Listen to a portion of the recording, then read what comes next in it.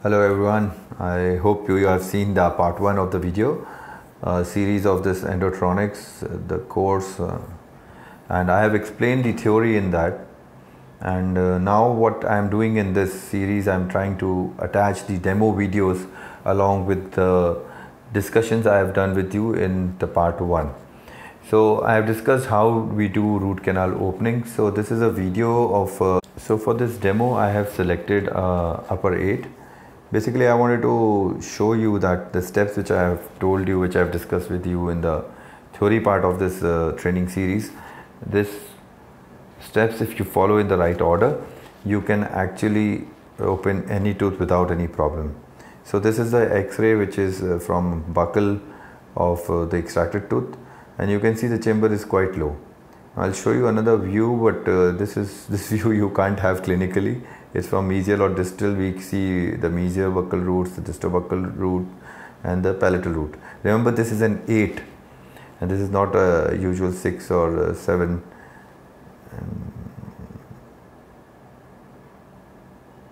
So we'll go to the demo video. So I have mounted this tooth on a rubber dam, and I'll play the video. So you can see the anatomy, you can see everything. This is the mesial side, this is the distal side, this is the buccal, and this is the palatal. So I've just fast forwarded the video so I can make it short. I'll pause it at every moment where I want to discuss something. Let's start it. So my first burr which I'm going to use is going to be a round diamond to go through enamel, and I'm going to make a small cavity, small triangular cavity, which will be like 60 to 70% of the final shape of my cavity. Let's see. So sorry for the vibration of the video, but that's the best I could do with it. So this is a round diamond burr, and what I'm doing, I'm just trying to create a triangle in the enamel. Just try to reach the dentine. Just trying to reach the dentine, and I'm just checking all the time and trying to show it to you. So if you go back to the theory part, you can see what shape a molar, upper molar has. And I'm just removing the enamel, and I'm not just doing, remember, I'm not just doing a pinpoint opening. I'm making the shape of my final excess cavity a 60% of my final shape. If my final shape is going to be a triangle, a bigger one, this is going to be a smaller one. And once I'm into dentine, you can see the yellow color of the dentine. And then I would shift to, you can see the small cavity is not a point entry. The next burr I would take would be a round carbide, not a diamond. Now I want to discuss something right here. Whenever you are cutting dentine, please do not use the diamond points. Use the carbides, and they cut dentine very fast.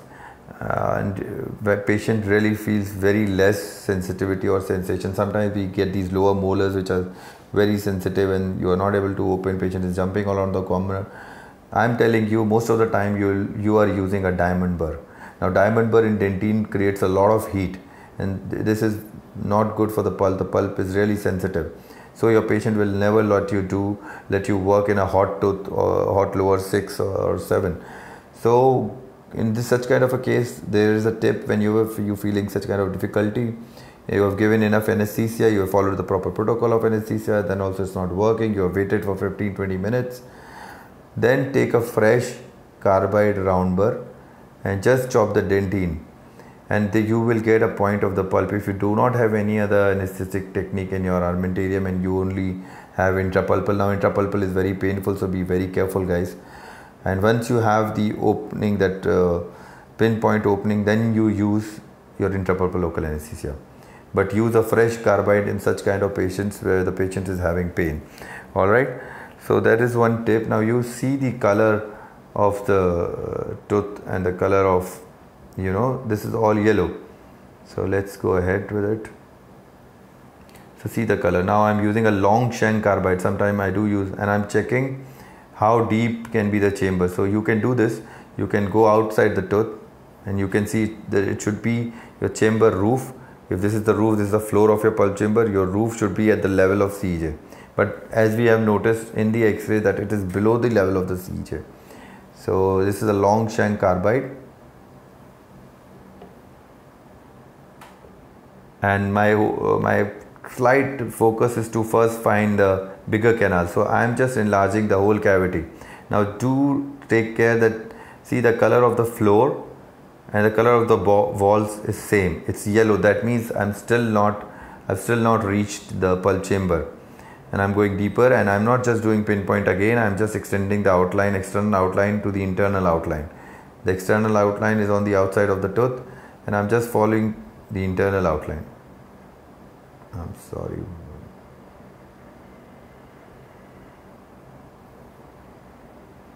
So here we go. I think I have rewinded it a little bit. Sorry for that. Okay. So keep clearing the debris. Now you see I have felt a drop. I felt a drop, and you will see the color of the floor and the color of the walls has changed. The floor appears gray, and the external outline appears what you call yellow. The yellow is so you can see the color of the floor, the chamber. Now I have my burr has dropped into the chamber.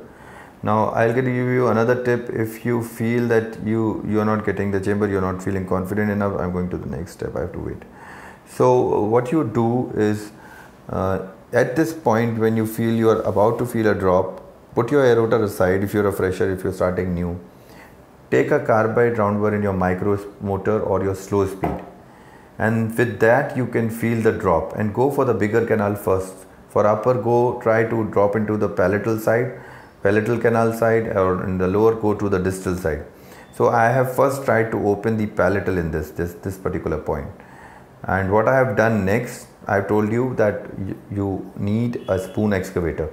So I have taken a spoon excavator, and I put a long chunk spoon excavator. I put the spoon excavator inside the chamber, and I am feeling it up. So wherever there is roof, this is the roof, this was the roof, now I have a hole in it. So wherever there is overhanging of the roof, my spoon excavator will get engaged, and I'll come to know where there is overhangs, and I'll remove the overhangs with a round burr. If you're comfortable with the round burr, we do it with that. I would go with a safe end sometimes to remove the overhangs, or with the round burr. So this was the roof, and it will open up like this. Okay, this is the idea. This is what we are trying to do. So this is my spoon excavator, and I'm just seeing where all I have the overhangs. And this is the next burr in the armamentarium, and this is the safe end carbide. I'll just go a little bit back. So the next burr is a safe end carbide. Now this is a safe end, it's rounded at the end, and it has diamond on the rest of the shaft. So when it touches the floor, it doesn't cut the floor, because floor has a lot of information. Floor has the dentinal map, which can lead us to the orifices. So we are not supposed to cut the floor. We are not supposed to cut the floor. And if you notice, when I was using my round burr, once I was into the chamber, I was cutting it on the outstroke. Outstroke always. I showed you before also. So once you drop into the chamber, don't go down. Don't drill down. Don't drill down into the chamber. Drill out. Drill out. Drill out. Now I'm going to remove the remaining overhangs and just diverge the walls and smoothen it out. At this point, you can use your DG16 Endo Explorer to see which canal you have found. Okay, so this is the burr I'm going to use next, and I'm just shaping it up. I'm just removing the overhangs, diverging the walls.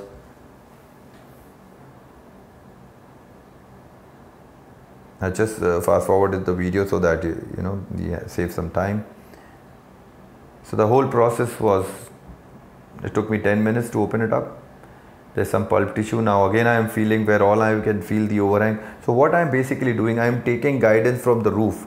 I am taking where it is.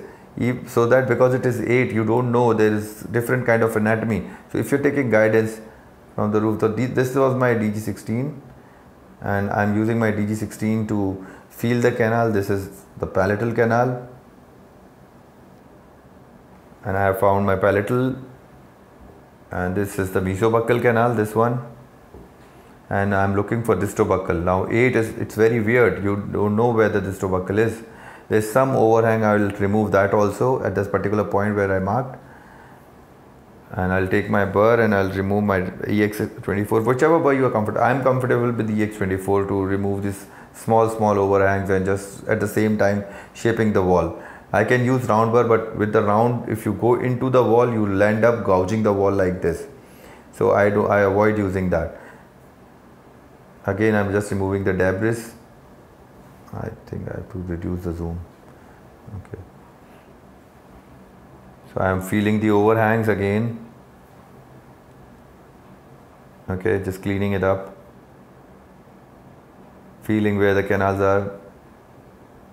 Now I feel I could have be a little conservative on the palatal side.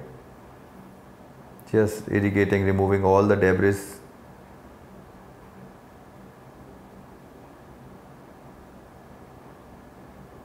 Just removing. There was a little bit overhang still in the distobuckle. So you can notice the difference in the color. The color is grey out for the floor and yellow for the walls. So this is the point where I feel there is some overhang. I felt that distobuckle is under this. So I thought, let me just remove the overhang. So that now with the overhangs, I'll have the exact shape of the chamber what it was. So when I remove the roof and take guidance from the roof, again and again I'm telling this is very, very important. Yeah, and then take guidance from the roof, always, and you will always have the canal orifice in the corner of the chamber. Alright. And I removed that and I'm irrigating it again. But it was not there, unfortunately. I thought it would be. It was, and whenever this happens, you're not able to find it, take your Digi16, start probing the whole line. So what I did next, to probe the whole line between the mesiobuccal canal to the palatal canal, and in between I found my canal. Let's see where I found it. See, this is where my distobuccal was. If you can see this, I can enlarge it. Oh no. Alright, just give me a second. Okay. So this is where my distobuccal canal is. Okay, can you see this? This is the point where I have my mesiobuccal, this is the point where I have my palatal, and on the same line, this is the point where I have my distobuccal, this point. Mesiobuccal, palatal. So without touching the floor, without doing any kind of stupidity and just doing the whole opening, I have seen experienced practitioners opening the whole tooth with a single burr. This is the burr we like and we will do it. I don't do it still. This opening took me 10 minutes. If I was not shooting a video, it might have taken me 5 minutes, but I would never change my technique. So I would tell you guys, this works. This has worked for me in a lot of cases, in almost every case. Very rarely it will not work in like 1 in 1,000 cases or 2 in 100 cases. I don't know. Sometimes it doesn't work, but most of the time I found success with its anterior or posterior. When you're opening an anterior tooth, use a smaller burr, or not these large burrs. Use smaller round burrs, smaller safe end burrs. So let's go ahead. What else is remaining in the video? So this is the distobuccal. Now I'm marking the mesiobuccal for you with the Digi16. This is the mesiobuccal. And this is the palatal. Okay. So the opening is done.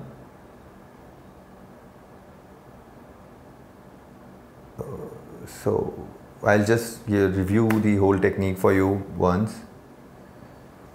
So here you see, this is a picture I took after shooting the video. So this is the mesiobuccal canal, and at this particular point you can use a 10 number file to explore your canals, or a 6 number depending, or 8 number, whichever. And this is the palatal canal, this particular point.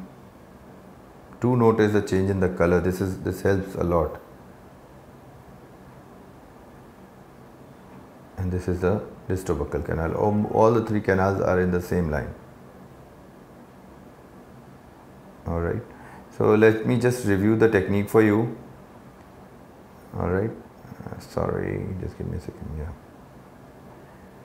So if I review the technique for you, once I have,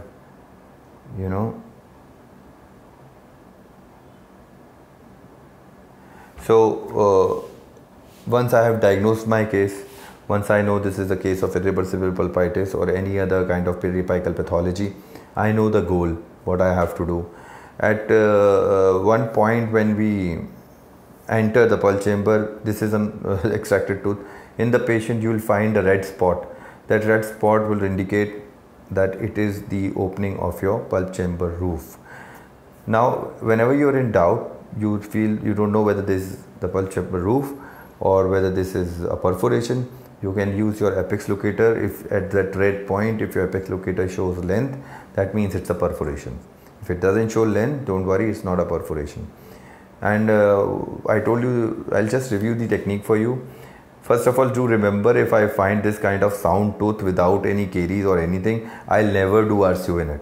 Unless I'm sure of the diagnosis, unless I know why this tooth has become non-vital, I would never ever do the RCO in it. Okay, I will never start the root canal, because then the pain of the patient is not going to go away and the patient is not going to be very happy with us.